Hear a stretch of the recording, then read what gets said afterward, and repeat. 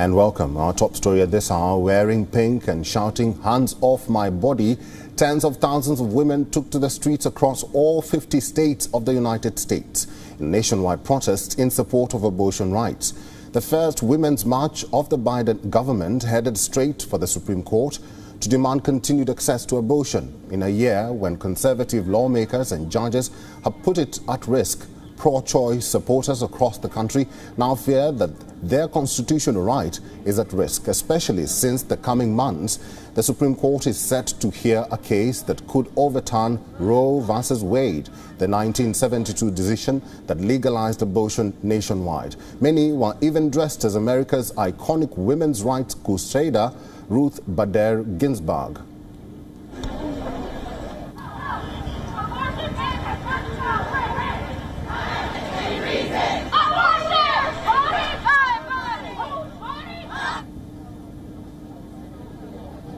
The issue of abortion rights, which is always contentious in America, has once again come to the forefront since the state of Texas adopted a law on September 1st banning abortions, unleashing a fierce counter-attack in the courts and Congress.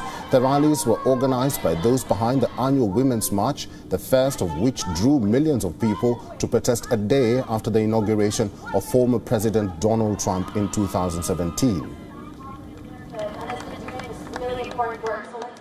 We made far more progress than they should have over the last few decades.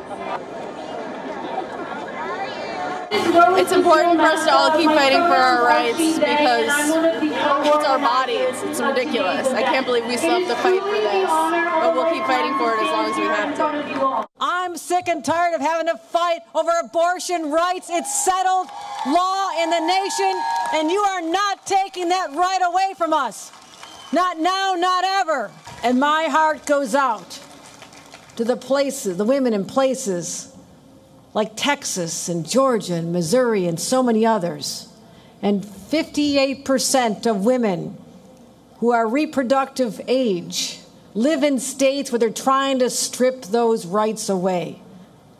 That is a crime, and we have to stand up for them.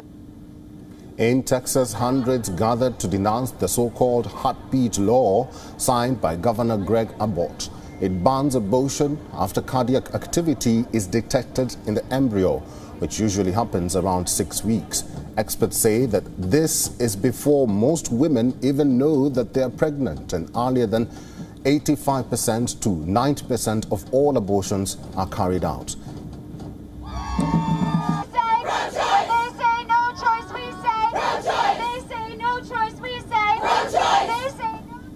The Texas law relies on ordinary citizens to enforce the ban, which makes no exceptions for rape or incest, and rewards them at least $10,000 if they successfully sue anyone who helped provide an illegal abortion.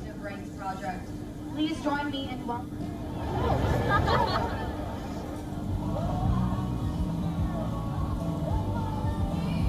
The Supreme Court has already refused to block the Texas law and has agreed to review a restrictive Mississippi law that could provide an opportunity to overturn Roe v.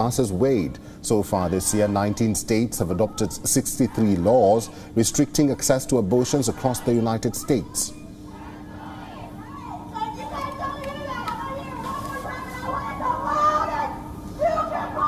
I realize these people that are enacting these laws are Ku Klux Klan people.